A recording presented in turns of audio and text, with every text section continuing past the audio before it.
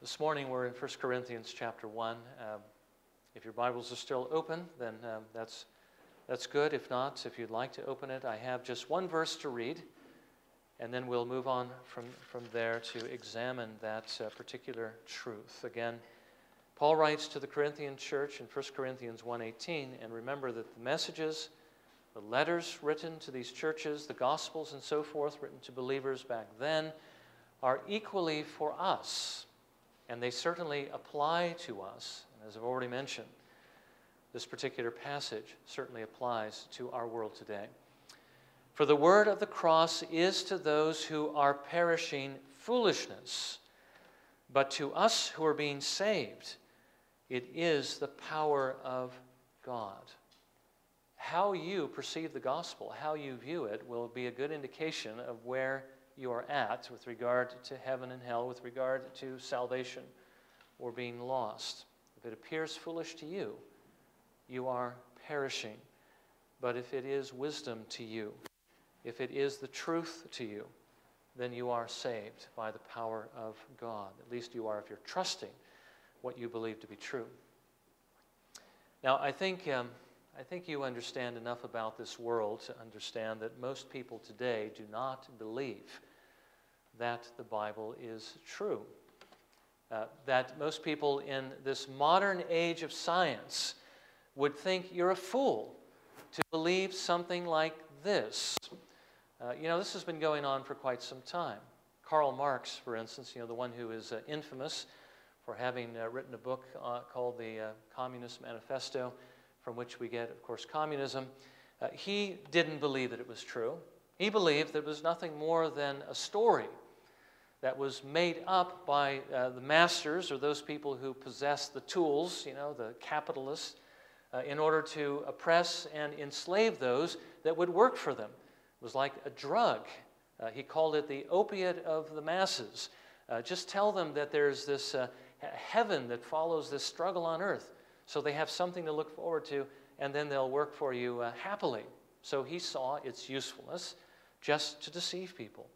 And of course, many other people look at the Bible and the gospel as nothing other than an old story that perhaps a group of people made up because they wanted to make sense out of the things that they see in life.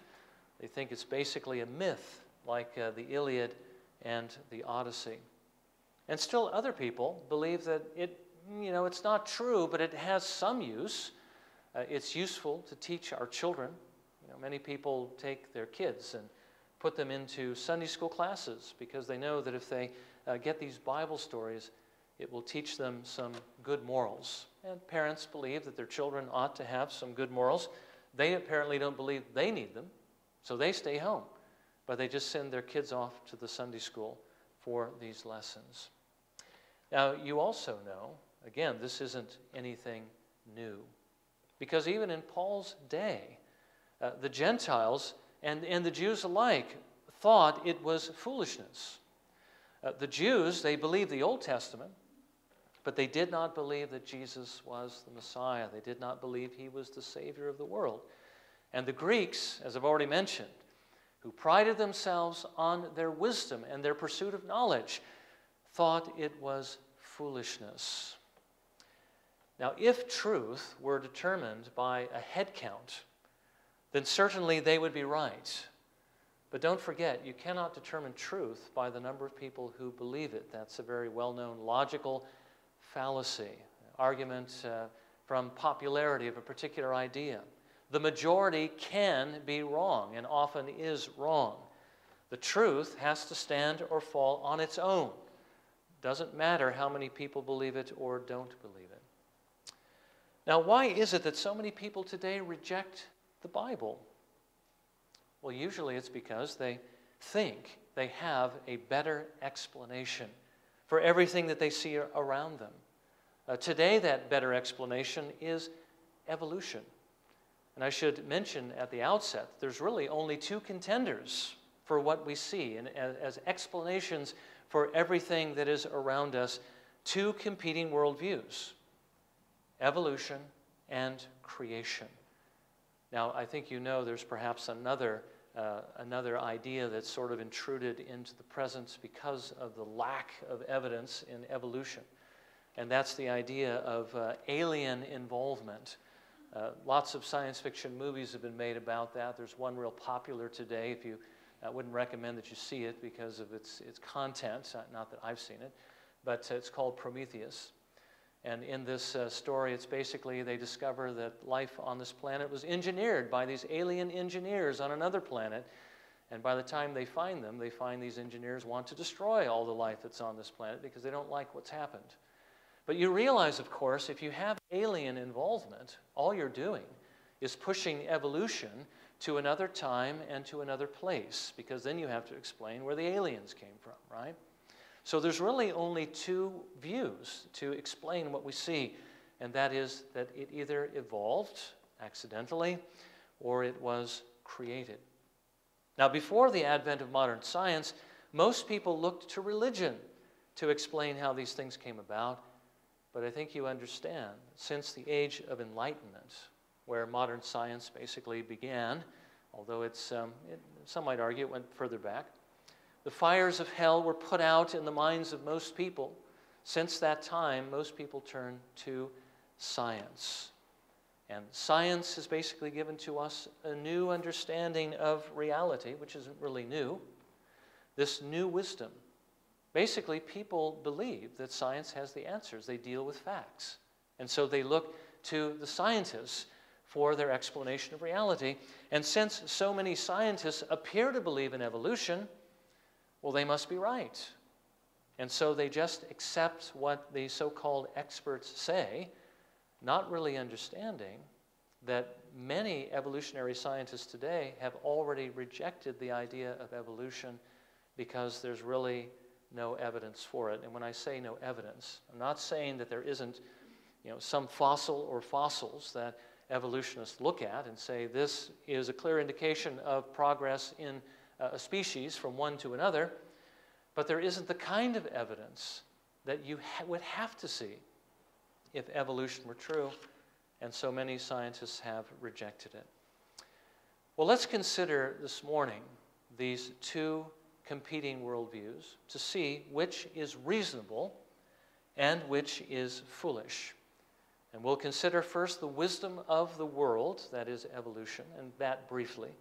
And then secondly, the wisdom of God in the Bible and in the gospel. So first of all, let's consider the world's wisdom. And what I'm going to do here is simply reduce evolutionary thought to its basic ideas. Evolutionists believe that everything that we see in this world, from the bricks in the walls to the ants crawling on the ground to you and me or standing here thinking together, they believe that all these things were caused by one grand accident, interestingly, after another. From the cause of the universe down to the cause of life. All of it was accidental. All of it was purely by time and by chance. They believe, given enough time, anything can happen. Now, they believe, of course, that all the stuff in the universe, all the matter, all the dirt clods, all the rocks that are floating through space have always been there. They believe that matter is eternal. They believe that all this stuff that's out there basically organized itself into a universe. By the way, when you study the universe, and you think about the idea of a Big Bang, which is what evolutionists believe in, this dirt clod in space basically exploded and created everything that you see. Okay? If that were true, if that had actually happened, then you would see chunks of rock floating through space just randomly, but perhaps uniformly. You would not see organization. You would not see galaxies. You would not see solar systems. But you would see chunks of rock floating around in space, and that's all you would see. So what they're saying is that all the organization, when we talk about a universe, we're talking about an organized system out there that is organized, that came about purely by accident, an explosion in space. And again, purely by chance. On this particular rock, some of these things combined accidentally to form life, the first living cell. And from that, somehow that living cell survived, to grow into all the wonderful varieties of creatures that we see in this world today, from the plants with their vivid colors. If you've been out during the springtime, you see all the different colors and just the beauty of all that, all the different scents, all the different smells and so forth, from all the plants to all the animals, from the smallest mouse to the largest whale to man. All of this happened purely by accident, completely by chance, from basically a rock that exploded in space a long time ago.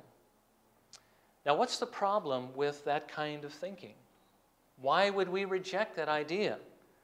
Well, I think if you remember from last time, there is a principle that is called cause and effect. If you're going to explain how something happened, you do have to have an explanation that is believable, one that is reasonable, one that can account for what you see. And one thing that cause and effect tells us is that you cannot have something greater coming from something that is less. Let me give you an example. If you happen to be hiking out in the mountains and you know, let's say you're out in another country, places where there's caves. You're out in the desert, and suddenly you find a cave, and you walk into that cave, and you see a rock in the middle of the cave, and on top of that rock is a laptop computer, and it happens to be turned on. It's got Windows, Windows 7 or whatever the new version is on it. Would you assume, when you looked at that laptop had basically grown out of that rock? Would you look at the rock as the cause of that laptop computer? Now, I would tend to think that you wouldn't think that, because the rock really could not explain the laptop. The laptop is greater than the rock, right? It shows signs of design. It shows signs of intelligence. And the rock doesn't have either of those things. Now, what if you were walking by the cave and you went inside and there was a baby on top of the rock? Would you believe that the baby came from that rock? Would you believe the rock was the cause of that? I don't think you would think that either, especially because a baby is, I don't know how many times more complicated than a laptop. And yet, isn't that exactly what evolution teaches? If you have enough time, that rock is going to give birth to a child. That is how they think we came into being. So the question is this: does evolution really explain what it is you see? Does evolution explain the stuff in the universe that has been organized into planets and solar systems and galaxies? Does evolution explain all the life that we see and the variety of life on this planet? And by the way, the fact that we don't find life on any other planet than this. I don't know if you know this, but when earlier on in the space race, when they were sending people up into space, they thought there was going to be biological activity out there.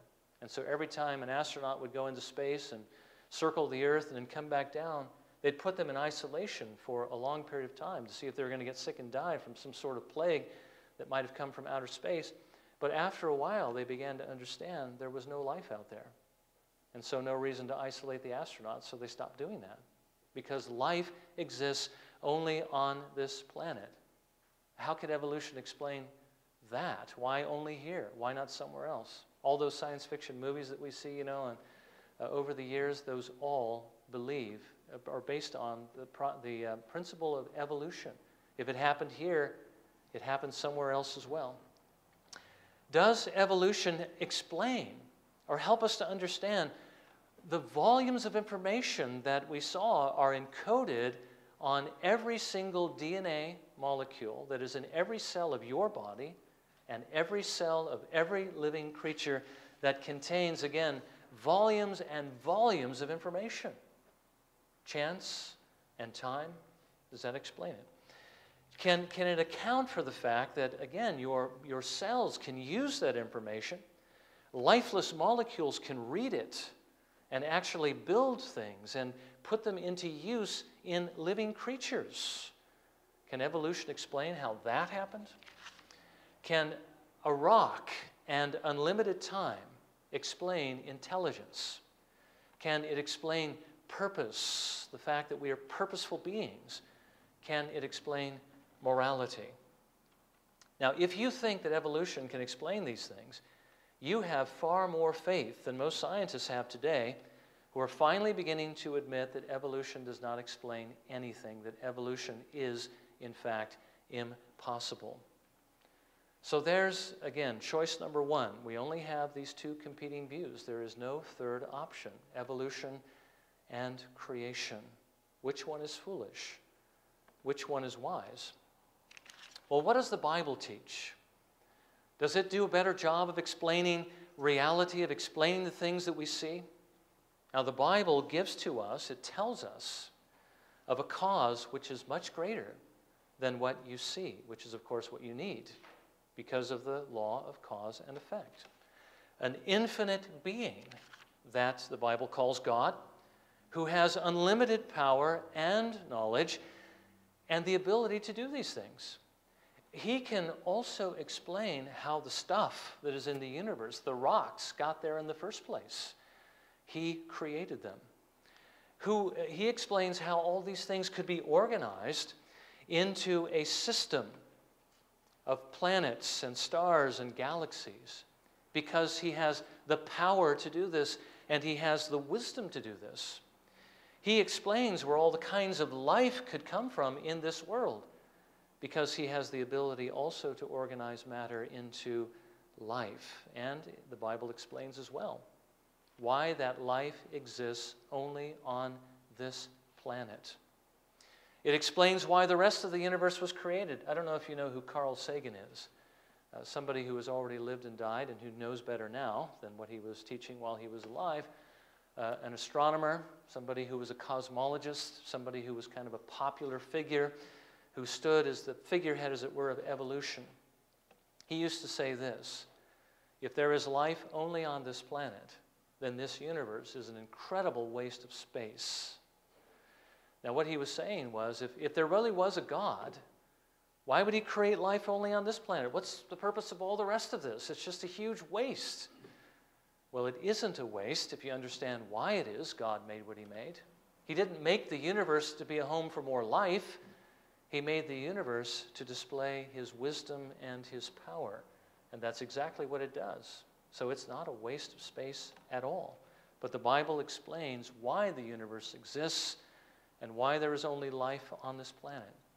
It also explains where all the information came from that is encoded on your strands of your DNA molecules that are in your body. It came from God, who also put the mechanism there to read and use that information.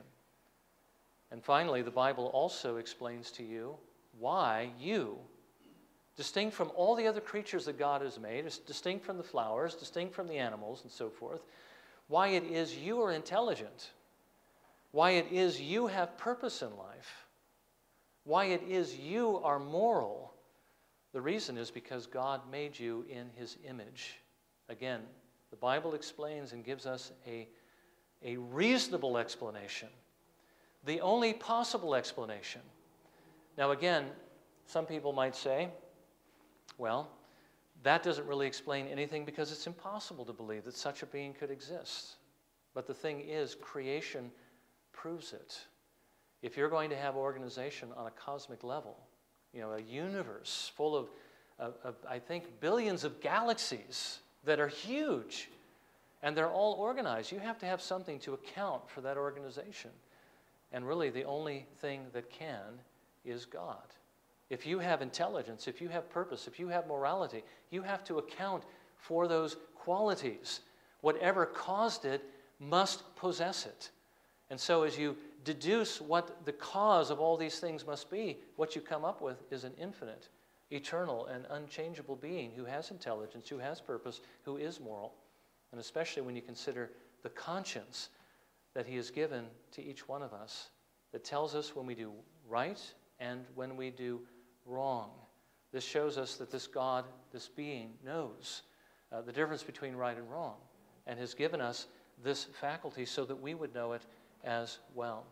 So the Bible explains these things, gives to us the only reasonable explanation for what it is that we see. But I want you to know as well that the Bible goes beyond this and explains also why we have the problems that we have in this world. People who are evolutionists just believe that the necessary consequence of this cosmic accident is that there must be hunger, there must be sickness, there must be lying and theft and murder. But why? Why would that be the case? Why would evolution produce all of these negative things? Why is the history of our world not a pretty one? As you read about all the wars, all the deaths that have taken place on this planet. Well, the Bible explains to us why these things have happened. It's because God made man, but man rebelled against God, who is very gracious in making us in the first place and providing for us. And in rebelling against him has come under his wrath. But the Bible also explains what God has done to overcome this, to reconcile you back to himself. It says that he sent his Son into the world, Jesus Christ, to do what you failed to do, and that is obey him, and to make a payment for the sins of mankind if they would only receive it on the cross. And really, when you stop and think about it, again, it's the only reasonable way that God could have reconciled us to himself. He can't simply overlook what we've done, because then he would not be just. But the Bible says that he is perfect and he is holy. And he loves what is right and what is good. You can't just simply dismiss a wrong that has been done on this scale or any wrong and simply overlook it. God could not do that.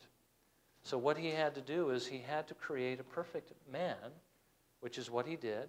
But that man had also to be God, and he was. Jesus Christ, the Son of God, perfect man and perfect God, who came and made the payment necessary, did what was necessary to reconcile us. We sinned, and so he became one with us in order to make a payment on our behalf, so that if we would only trust him, he would forgive our sins, and he would give to us the righteousness or the obedience that we need in order to enter into heaven. The Bible goes even further than that to say that he will not only forgive you, but he will give you what he intended to give man in the first place before he rebelled, and that is eternal life and an eternal home with him forever in the new heavens and the new earth. So basically what you have set before you are these two possibilities, and really the only two possibilities, evolution and creation.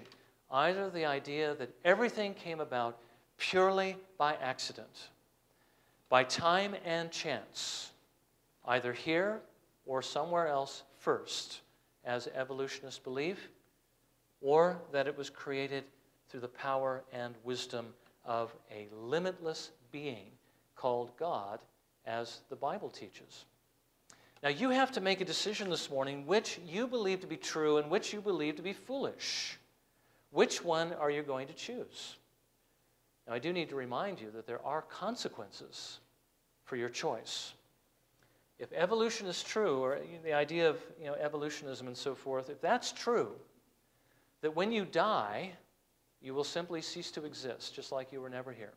No ideas, no remembrance, no consciousness, but just simply pure nothingness. That's where you came from, and that's where you will go. But if the Bible is true, then you will continue to exist even after you die. Now, if you believe what the Bible says is true, and you trust in the Lord Jesus Christ to save you from your sins, from your guilt, he will take you to heaven, where you will be perfectly happy for the rest of eternity. But if you don't believe the Bible, if you don't trust Jesus to save you, if you continue to believe that all these things happened purely by chance, if you don't turn from your sins, the Bible says that you, when you die, will be punished for those sins forever in hell. Again, the Bible says that God is just. He must punish every single wrong thing that you've done against him and against your neighbor. Jesus says, "But I tell you that every careless word that people speak, they shall give an accounting for it in the day of judgment. So if you believe evolution, even though evolutionists believe when you die you're going to go out of existence, the Bible says no one goes out of existence. The Bible says you're going to be in one of two places, heaven or hell. If you believe as evolutionists believe, you will be in hell. But if you believe the Bible is true and trust in Jesus, then you will be safe. You will be happy. God will accept his death on the cross as payment for your sins. Either you have to pay for those sins, or he has paid for them if you trust in him. And what you choose, of course, is going to make the difference between being happy forever or being miserable forever. Now, if you're wise, you will choose what is true. And I just want to bring in this last point, some of the things to I hope, further convince you that this is true. You realize you're not the first person who's ever had to wrestle with that question of whether this is wisdom or whether this is foolishness. Many people throughout history have wrestled with it. Many people who didn't have all the powerful evidence that we have today. I mean, the more people learn, the more scientists learn about the creation, some people say, oh, that's more evidence for evolution. But really, is it? The more we learn about how the cell works, the more we learn about the DNA molecule and all of its information, the more we learn about the fact that this context exists, that where this information actually is understood, and a mechanism to actually use it and to build living creatures, does that prove evolution or does that refute it? Well, those are things we have, but the people who have lived before us didn't have that, and yet still many believed, still many accepted what they heard, and some, of course, what they saw. What were they looking at to prove to them? Well, they were looking at the things they would look at that you would, if you were, for instance, in a court of law trying to determine whether something was true or not, you would go to the eyewitnesses. The Bible gives us many eyewitness accounts that these things actually happened, that Jesus Christ actually came into the world, born of a virgin. They heard what he had to say. They saw the miracles that he performed. They realized that he was fulfilling prophecies that were made hundreds of years before he even came into the world. And they also saw him alive after he had been crucified, after he died on the cross. They saw him living after that. There were over 500 people who saw Jesus Christ alive after his resurrection. And these people were all of them willing to lay down their lives for what they saw. Now, many of them actually did do that. And you have to ask yourself the question, if the people who actually saw Jesus Christ, heard what he said and saw what he did, if they knew that what he did wasn't true, would they be willing to lay down their lives for that? I don't think people lay down or are willing to die for things they know is some kind of a deception, to seal their blood just so that people might be duped in the future. I mean, people die for what they believe, and these people saw, and they believed, and they laid down their lives. And you know what? It wasn't just them, but millions of people have done this since the time of our Lord Jesus Christ. Millions throughout history were willing to do the same because they believed what God said. You know, there's evidence that's even more convincing than the ones that I've given you already. And it's basically the evidence that God gives of the truth of his word in his word itself and by the power of his Holy Spirit, through the power of the gospel to change lives. God can do that, and he can convince you beyond a shadow of a doubt. Now, the evidence is all here.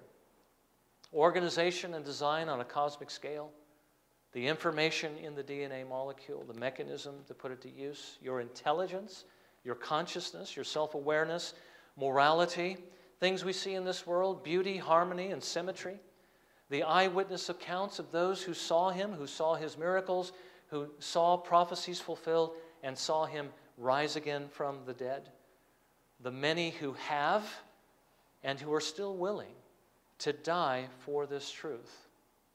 Is the Bible, is the gospel foolishness? Well, Paul says if that's how you see it this morning, then you will perish. For the word of the cross is foolishness to those who are perishing.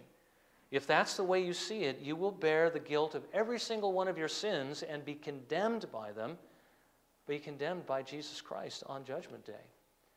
But if you believe it, and if you receive Jesus, he will give to you eternal life. Paul says, but to us who are being saved, it is the power of God. The gospel is the power of God to everyone who believes.